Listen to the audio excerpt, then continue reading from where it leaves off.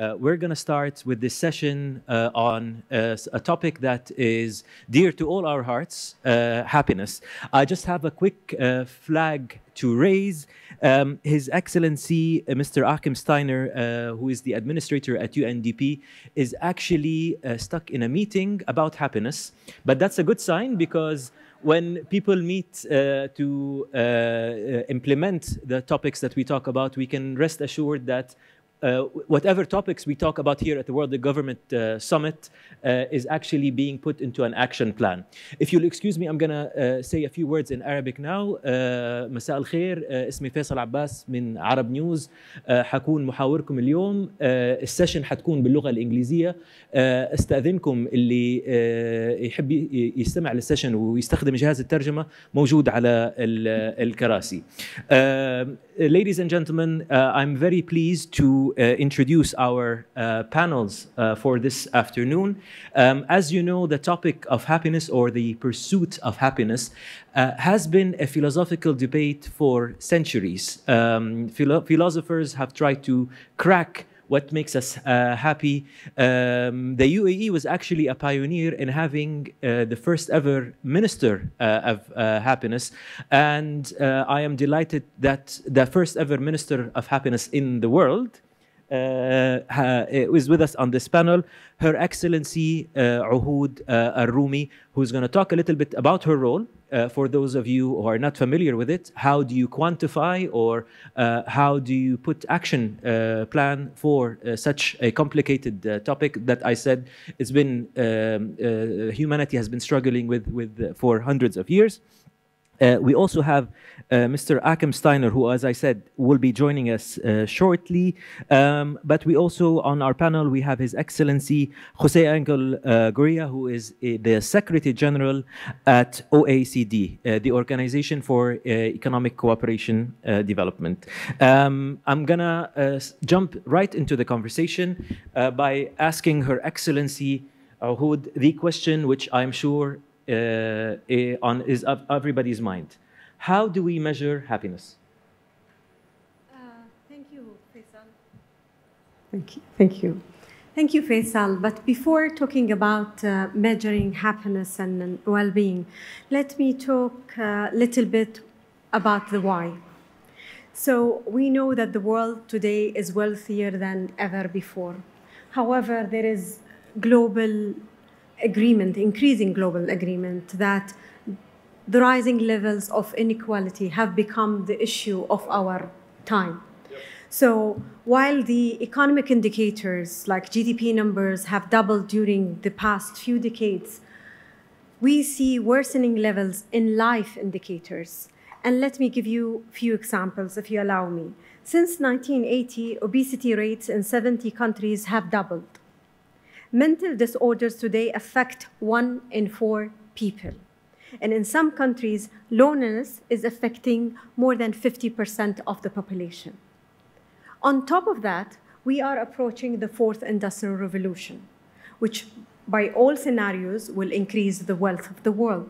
However, this revolution will put more pressure on the life indicators, such as depression, mental disorders. People will lose their jobs. I know that there will be new jobs created, but losing the jobs will create a crisis within people, what I call purpose crisis, because most of us, we take the value of our life from our work. We take the purpose of our life from our work. And I think in the near future, where we have all these variables, what will matter most for citizens around the world is being comfortable, healthy, and happy. And these three are the definition of well-being in Webster Dictionary. And OECD have a similar term, there is more to life. And we believe in the UAE that the future of government is GDP and beyond. And I'm quoting you, Mr. Gurria, because this was your word in our session in Davos. We believe in the UAE that the government should be pivoted, the future of government should be pivoted on well-being, because well-being is what makes life worth living. Very happy with your answer, because it begins to quantify the question of happiness. In simple terms, you cannot have happiness without well-being. You mentioned also a very important point, which is beyond GDP. This is where I would like to take the conversation to His Excellency. We have seen countries in the world which surpass perhaps us in the Arab world in terms of their GDP, in terms of their growth. Countries, for example, like perhaps Germany or the United States. But as Her Excellency has mentioned, we can see a lot of examples where a rise in GDP has also been paired with a rise in inequality, in depression. Has your organization found a formula that you can follow in your attempt to try to make people happier? We focus on about 11 different dimensions of what we call the Better Life Index. And Martine Durand here is the one who developed that concept and also is the one who's been promoting it. And of course, we produced together here and with the support of our hosts, the Global Council for Happiness and Wellbeing, you know, and of course, this, I think the way to do it is like this, yes, because you start reading it from the other side, you know. Look at, this is the English version, and of course, this is the Arabic version, the Global Happiness and Wellbeing Policy Report of 2019. You have to find a way to measure these things. Measuring a distance to the Sustainable Development Growth Targets, for example, which are going to dominate our next few years.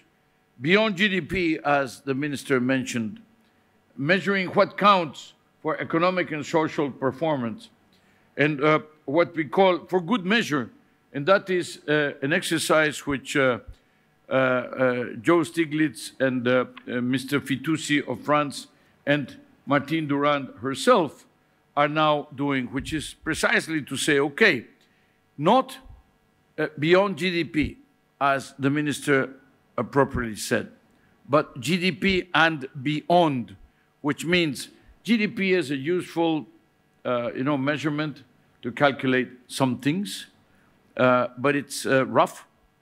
It's something which may not break down into the quality of life. And we're working here and worried about the quality of life because happiness itself is about the quality of life. Satisfaction is about the quality of life. Eventually, the perception of progress is about the quality of life, and therefore the perception of well-being is about the quality of life. But there you have to have things like civic participation, the quality of education, the quality of your health services, how good is the quality of the public services that you receive in exchange for the taxes that you pay, how good is the security, the physical security around your neighborhood. Can you feel comfortable walking at night in the neighborhood?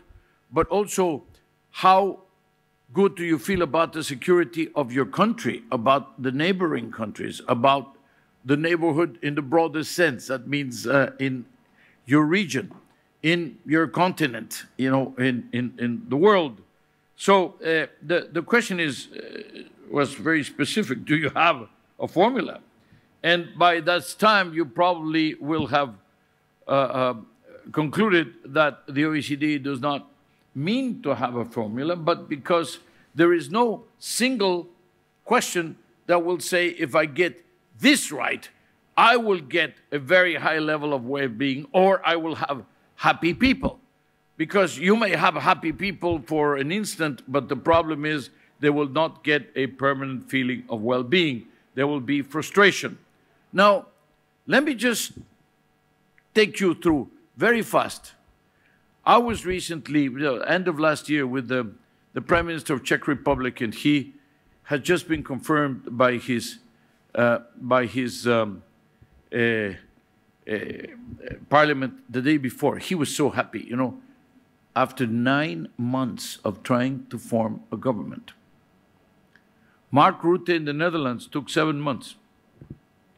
Angela Merkel took 5 months to form a government.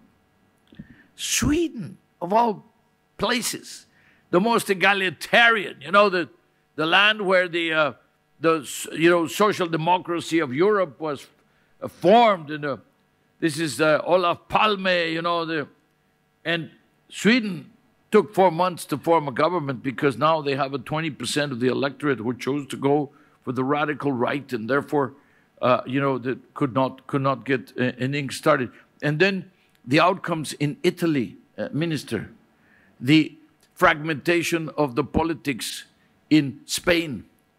What can I tell you about Brexit, where the young people whose future was at stake didn't even choose to go and vote, and now they regret it because, of course, their future is now being at stake. Confirmed that the future is at stake, and it's in danger because they will not be European citizens. They will not be citizens of the world, you know, because of this, because they miscalculated and they thought that it was not an issue that they should go and participate. But the danger is they thought democracy was not good enough for them to solve their problems. So you're basically talking about the danger of democracy, of not believing in democracy because you're not satisfied with your level of well-being. And so how about the United States, completely divided? How about Mexico to the left? How about Brazil to the right? I mean, you're talking about examples in every continent, in every type of country, every size of country, small countries, big countries, fully, you know, with full democratic traditions, with new democratic traditions, and all say one single thing, and that is there are hundreds of millions of angry people who are not happy, who are not feeling the well-being effect, who are not satisfied with what they see. And therefore, it's a multidimensional task that we have to address, because we have to look at all these elements, and particularly with the young, in order to make sure that eventually we can raise the level of, in the end, it's a lot about the trust. What did the crisis leave to us? It left us, you know, slow growth. We now have a second recurrence or third recurrence of the slow growth. High unemployment, with a few exceptions. We're still catching up. Then growing inequality. Welcome, Mr. Steiner. We are very happy that you can join. Growing inequality, and then trust. Trust went downhill. It destroyed trust. And that is what we have to capture. This is what we have to get back. If we can increase the level of well-being, we will be able to increase the level of trust, and then we will recover that so precious that we lost with the crisis. Thank you, Mr. Gurria. You know, as an Arab, I would like you to add Lebanon to your list next time you mention, because it officially took 9 months and 1 week to form a government. So it's our contribution to the world.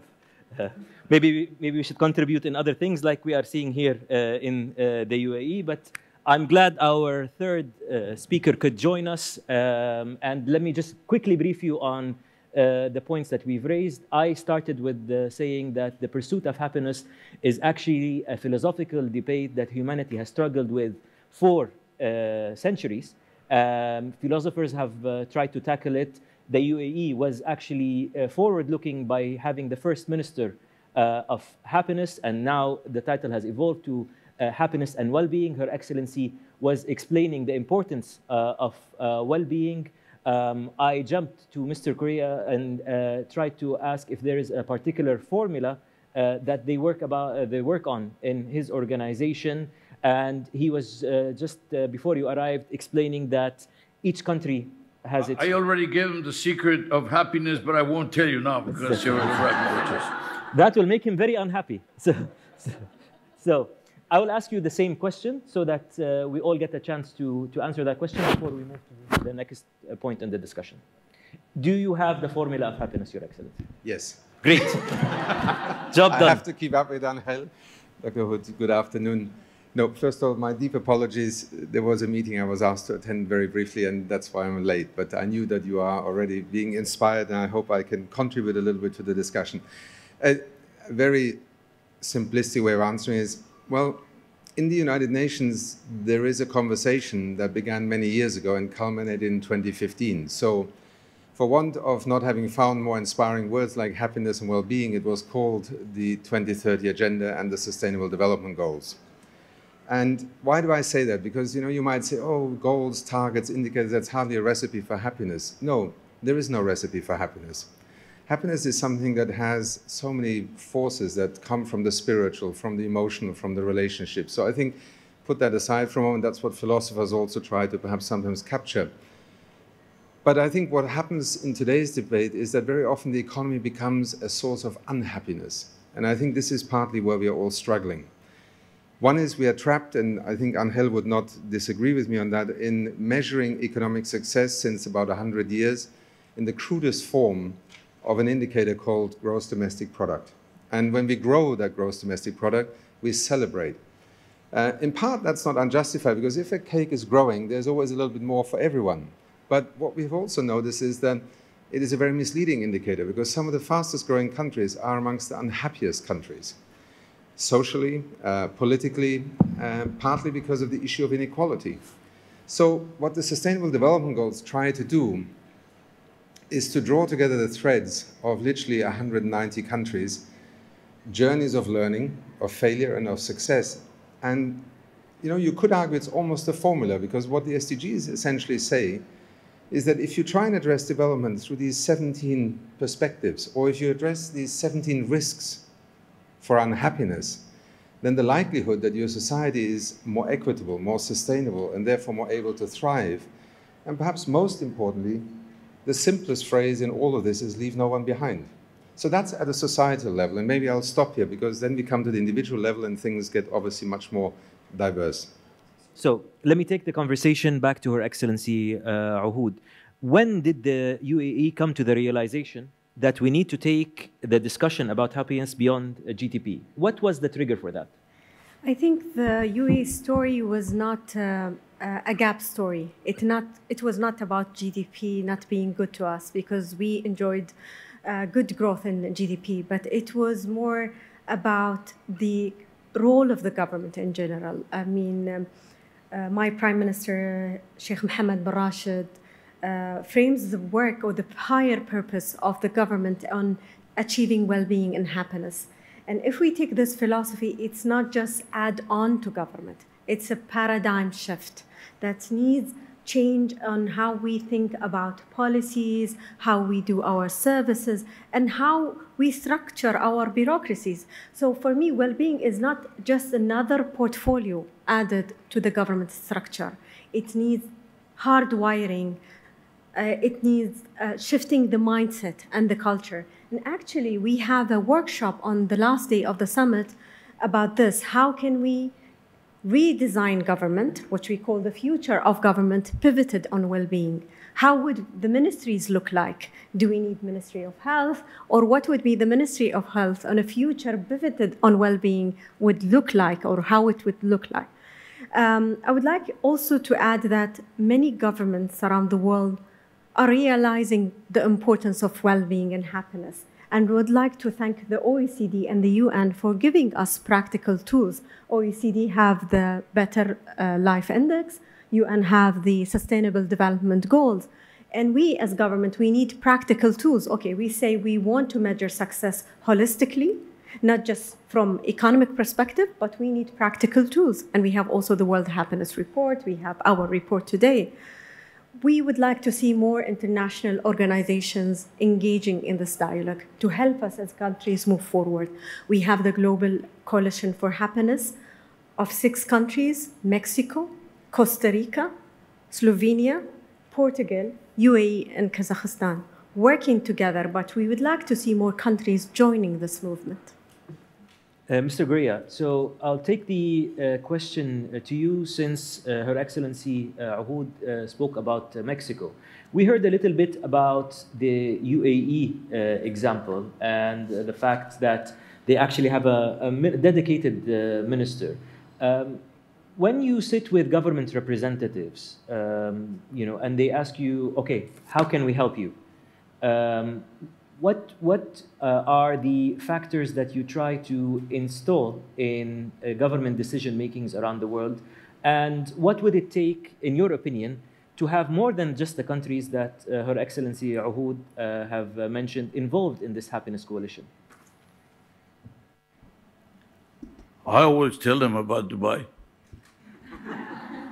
She said, you should do like Dubai, you know? But if you won't do like Dubai, or can't do by Dubai, or cannot create another ministry or whatever, the question is the multifaceted nature. As Achim just said, oh, we have this measurement which we've been doing for 100 years, and as I mentioned before, we're trying to unfold it. And then what are the SDGs, if not kind of the ultimate expression of mankind trying to reach to the more meaningful elements and also being able to measure them. Why is it so important to measure them? You know, this is 17 targets, and you have 169, 17 goals and 169 targets and 230 indicators, which Martine and her colleagues with the UN Statistics Commission put together to track what we're doing. Why? Because there isn't, and there's not even an attempt to build a composite to say, this is the single indicator of happiness or well-being or whatever. The complexity is accepted. And therefore, what we do is invite the government to say, take a dive into the complexity, understand the complexity, accept the complexity, accept the plurality, accept the multi-level problem, the coordination between federal governments and regional governments and state governments and city governments and the local governance of the phenomena. Because there are certain things which are absolutely national, like defense, but there are certain things which are very local, like water. And you have to work with the governance of the different issues at the different levels, and let's see who is dealing with what issues, you know? So you have to work in the coordination of things. But then it's not just only about being better coordinated. I was talking to in your office, there is an accelerator that means basically coordinating people, getting them together. But it's also about getting the policies right. And the policies, there's always somebody else who already had that problem and somehow addressed it, you know, and already started to work on it and probably failed. And there are a lot of reasons, there are a lot of things that we can learn from the failures, but also some of them who did better and probably some of the things that we can learn. So there's also a clearinghouse of solutions that we should get better at. We don't need to be inventing the wheel every time and every time and every time. And last but not least, it's a question of the ambition. Very simply, the fact that Dubai has a ministry of well-being and happiness shows a level of ambition and of going for the quality of life and for the better life in society that we all aspire to, when some of the fundamental material needs have been satisfied, and then you are moving upwards in terms of the level of satisfaction and understanding that people is more than simply, you know, having the infrastructure or having the school or having the health, that they need more than that. They need to be able to nurture their aspirations. And this is what is exemplary in the case of Dubai. It reveals that level of ambition. And this is what we also try to inject in our dialogue with the other countries, whether they have a ministry of happiness and well-being or not, but in their policy recommendations. Very good. I would like to go to Achim and say, as both a thinker and an implementer in terms of sustainable development, if I ask you to take a step back and have a macro look at the world, where would you say we went wrong, and where do we go from here to achieve what Mr. Goria has been talking about? Maybe I would turn it slightly around. With hindsight, one can always judge those who went before us as having gone wrong. I think the tragic mistake is it being committed really in the last 10 to 20 years. I think before that, let's acknowledge the 20th century, and I would take sort of a century as a bracket, was a century in which, you know, economic takeoff, the advent of technologies, essentially allowed you know, a couple of billion people to think that the planet really could be exploited, so to speak, for accelerated development, a little bit like cornucopia. And I think what became quite clear is towards the end of the 20th century is that actually this totally overriding economic paradigm, including the exploitation of the ecological infrastructure of our planet, simply was no longer viable. The error is being committed in the era, the generation that we represent, which is not to recognize the urgency with which to rethink the paradigm. And I think it is no accident that, you know, in a region such as Asia, which is amongst the fastest growing in the last 10, 20 years, these concepts of rethinking the paradigm that should drive and define development is now emerging in that part of the world, whether it is gross national happiness in Bhutan, but not only there, the debates about sufficiency economy, in China about ecological civilization. Many in the rest of the world, particularly in the West, still look at this as exotic, when in fact it is defining a far deeper rethinking about what matters. So if you ask me to step back for a moment, I think the next 50, 100 years, I mean, who knows how long an era lasts, has really allowed us to broaden the way we will define development, and then we come very much to the connection of well-being. What is a society that is at peace with itself, that has an identity that it is comfortable with? And to put it in overly simplified terms, I think the two defining variables that will be at the center of the next paradigm that is emerging now are going to be equity and sustainability. I think they are the two defining variables with which we are rethinking the entire way in which we design our economies. And let me say, that's the 20th century way of describing our societies. And that's the other big switch. And from that vantage point, the mistake that is, in a sense, now so tragically being committed is that we are actually not understanding the urgency with which we need to do this, because we are passing points of no return. That is almost without precedent in human history. And you're now talking about planetary impacts that are being locked in. And I believe we will see in parts of the world that, you know, traditionally would not have been considered, because, you know, the West has a certain inbuilt arrogance because of the 20th century, the advancements. It cannot quite fathom that actually the future is being reinvented in many other places.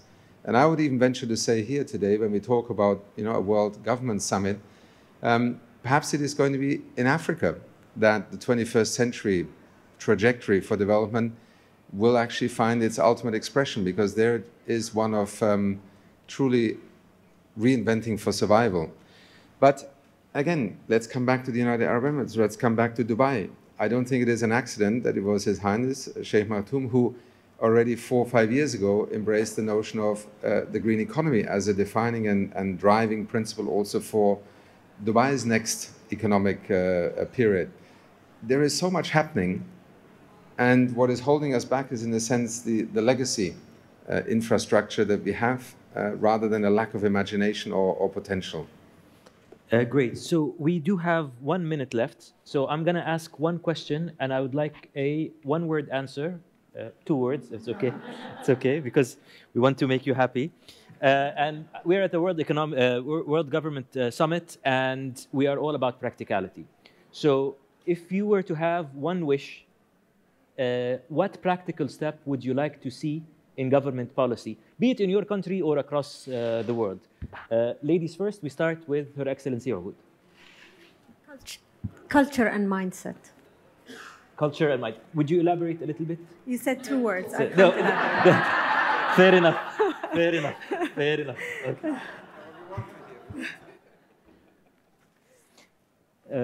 Mr. Gurel.